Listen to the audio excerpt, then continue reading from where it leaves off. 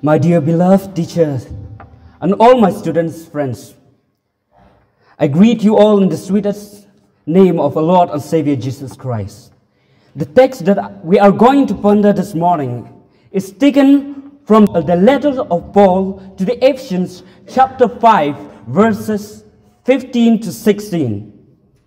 The letter of Paul to the Ephesians chapter 5, verses 15 to 16. Let us hear the word. Be careful then how you live, not as unwise people, but as wise, making the most of the time because the days are evil. Living in a theological community for almost 4 years, one of the common things that I have observed is that we are all busy.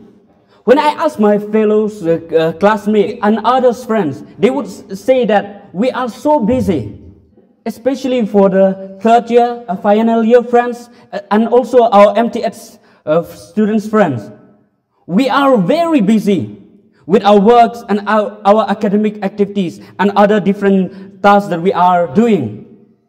This reminds me of what the Bible tells us about time. When I read Ephesians chapter 5, verse 15 to 16, it reminds me about that we need to redeem the time.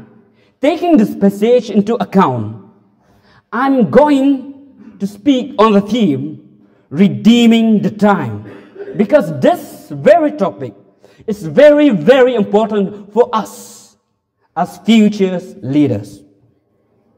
The letter of Paul to the Ephesians has been called the Queen of Ephesus because it is probably loved more than any other's letters by most people.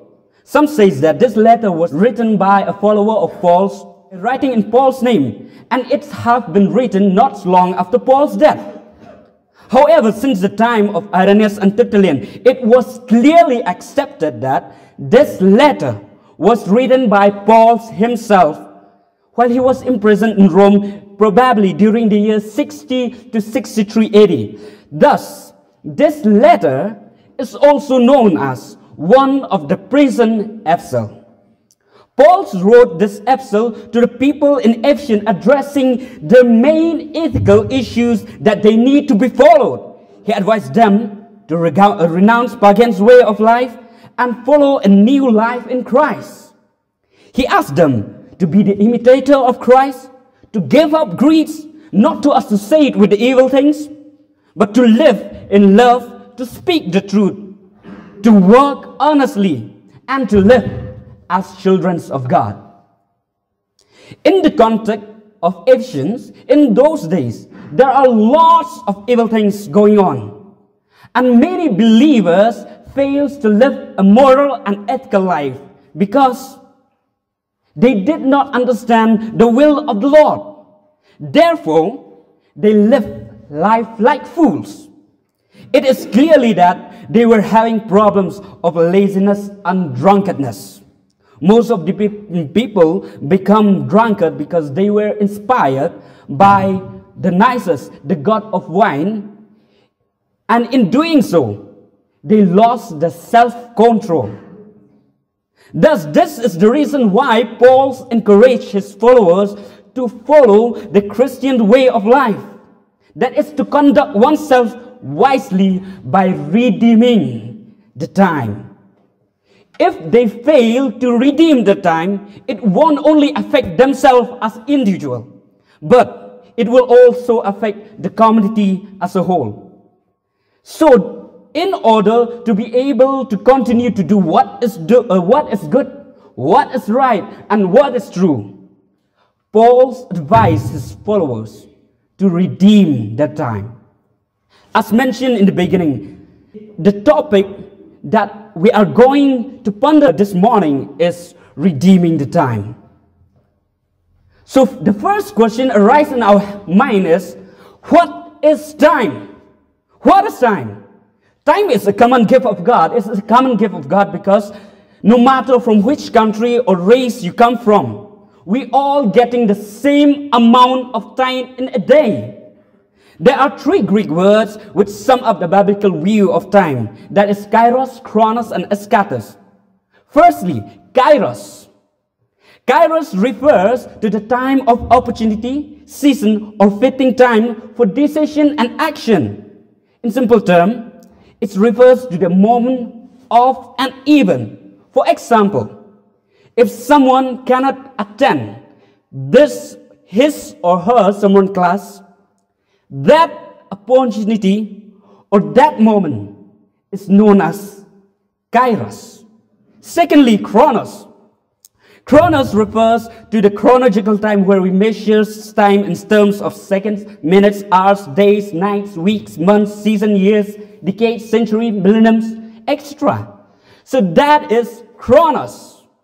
Then the final word is Eschatos. Eschatos refers to the age.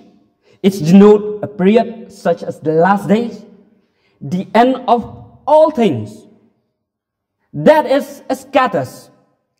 So, from the above points, we can sum up that time is a common gift of God, which can be measured in terms of seconds, minutes, days, night, etc. Or it is a moment or a period of time when something happened or is going to happen. So that is time. The second question arises, why do we need to redeem the time? Why do we need to redeem the time? According to Andrew T. Lincoln, a British New Testament scholar, he stated that we need to redeem the time because we are all living in the last days, which are both short and evil. Firstly, we need to redeem our time because our time is short. Primarily, the Bible views time as a limited succession of days in which human experience of the world flows. Turn with me to the book of Psalm number 90, verse 10. Book of Psalm number 90, verse 10, the psalmist says, the days of a life are 70 years or perhaps 80, if we are strong. Even then, the span is only toils and troubles. They are soon gone and will fly away. Matthew Henry, authors and scholars, observe Psalm 90 as a daily prayer of Moses and his community, which was written around 1500 BCE. Derek Kidner, a British Old Testament scholar, together with Walter Brueggemann, an American Protestant Old Testament scholar and theologian, stated that Psalm 90 provides important reminder about the shortness of life. They also noted that the brevity of flowers and grasses are used repeatedly within the scripture as a metaphor of life's quick passages. So, our time is short or brief like flowers and grasses. So, we need to redeem the time because our time is short. Secondly, we need to redeem our time because our days are evil. Paul used the terms our days are evil because he is aware of the misuse of times and opportunity. In referring to Ephesians chapter 4, we can understand that during Paul's times, there are lots of false teachers who mislead the people with the wrong doctrine. If the days when Paul wrote this letter were evil, what must be the condition of our world today? Nowadays, we do have lots of false teachers. A few years back, many of our church members are confused and had a problem with the enrollment of Aadhaar card. Recently, we also had a problem with COVID-19 vaccine because some people took advantage of the situation for their own benefits. Also, whenever we look at the headlines on the social media platform, we also see lots of evil things, such as oppression, murder, corruption, drug addiction, drug smuggling, gaming addiction, terrorism, war, adultery, and more importantly, the growing of religious fundamentalism, and lots more. This makes us sure that our days are evil. Therefore, we need to redeem our time. Firstly, because our time is short. And secondly, our days are evil. Then comes the final question. How will we redeem time? How will we redeem the time? The scripture says, be careful and live wisely. That is, live with wisdom. In verse 15, Paul wrote, be careful then how you live, not as unwise people, but as wise. The idea of being careful means to look carefully from side to side. It also means that we need to be alert of what is going on. Unwise people are those people who are thoughtless, careless, and uncaring for the future.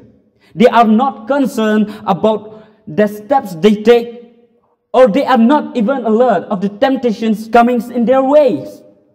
On the other hand, wise people are those people who are really concerned about every steps they take in their life under struggles.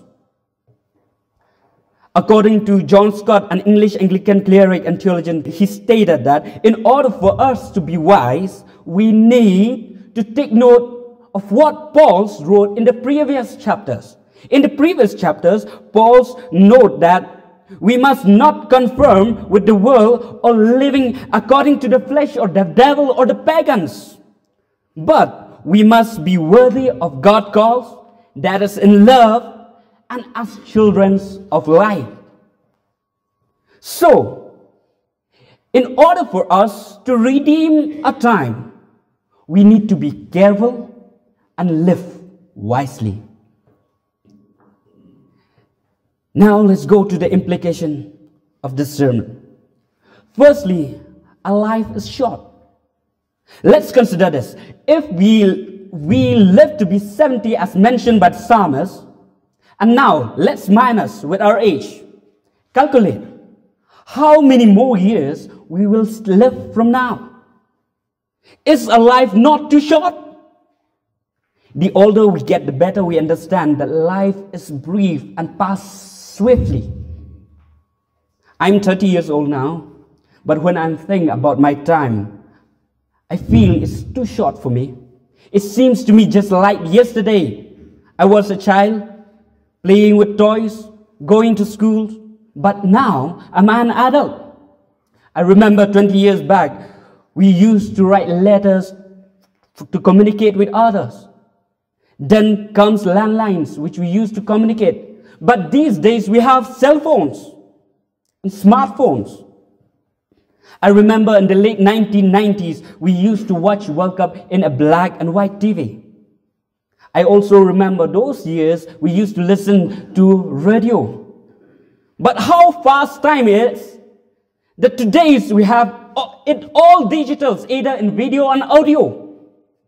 I still remember our town at Nongstein is filled with ambassador, jeep, few buses, and even with lots of horse carts. But you know the condition of our city, our towns today? When I try to recollect those memories, I feel that time passed very fast like a rolling stream, carrying all my years away. It seems to me like a dream. This makes me realize that my time is too short. How about you? Have you ever realized, have you ever imagined about the shortness of life, about your life? Our life is too short, and this is the reason why we need to redeem our time. Secondly, looking at the church today, most of our mission fails because our leaders did not redeem the time. Last Women's Sunday, we went to one of the small churches which is in the remote area. The church elder says, "Here we are so disappointed. We don't even get sacrament even once in a quarter. Our pastor in charge doesn't even have time to visit us, but he is busy roaming in Shillong, and most of the time he would spend his time fishing." Nonsense things might be happen on us also as future leaders. This is the situation of today's leaders. We don't redeem the time. Actually, it is our task as leaders to give time for home visitation, to interact with the youth with the woman's wings, instead of searching for the lost one, but we turn to give excuses that we don't have enough time. Is it we don't have enough time? Or we don't know how to redeem our time? Or else we are not interested in taking our task seriously? The question for all of us here as future leaders is, how will we do later when we are involved in our ministry? Are we going to redeem our time? We are called for the cause of Christ and for the welfare of the society. So the call of this hour is, let's redeem our time. Thirdly, as mentioned above, staying here, we all are busy with our works, our academic activities, but we often have this habit of procrastinating. How many of us used to put off doing things? We always say to ourselves, I'll do it afterwards, or tomorrow, or next week, or next month, and so on. We also have this habit of saying that I'll do it afterward when I'm free, or when I'm done with my studies, or I'll do it when I'm involved in my ministry later, or I'll do when everything is fine, and so on and so forth. But let me remind us that we will never be fine. We will never be free as long as we live. Our works, assignment, extra will keep on piling up if we continue to procrastinate. Until we die, we will still have lots of unfinished business if we don't know how to redeem our time. This is the reason why Mother Teresa once said, yesterday is gone, tomorrow has not yet come. We have only today. So let's begin. Therefore, we should not procrastinate, but let us redeem our time. Let me remind the importance of time through this quotation, which is anonymous. Listen, it's very interesting when I read this quotation. To realize the value of 1 year as a student who has failed a grade, to realize the value of a season as a farmer who just missed the harvest, to realize the value of 1 month as a mother who gave birth to a premature baby, to realize the value of 1 week as an editor of a weekly newspaper, to realize the value of 1 day as a person who was born on February 29, to realize the value of 1 hour as the lover who are waiting to meet each other, to realize the value of 1 minute as a person who just missed a train or a plane, to realize the value of 1 second as a person who just avoid an accident, to realize the value of 1 millisecond as a person who just lose the gold medal in the Olympic.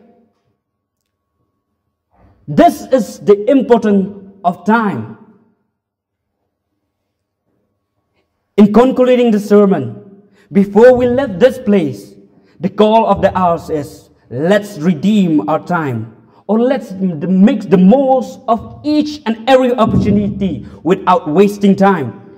Our life is too short. Let us not waste our time. God has called us for this profession. And as leaders, let's be the role model for others. Our church, our society will keep an eye on us. So, will they see us as wise person or as fools? The choice is ours. Therefore, since time is limited, let's remind ourselves that our life on earth is not defined by the numbers of years we live here. But our life here on earth is defined on how we redeem time or how we do. It's dependent on our deeds and how we redeem our time. What we are today is the result of what we used our time in the past.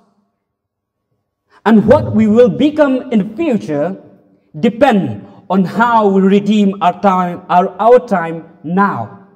What makes those beloved people who sit at the back attain their prestige, position, and honor?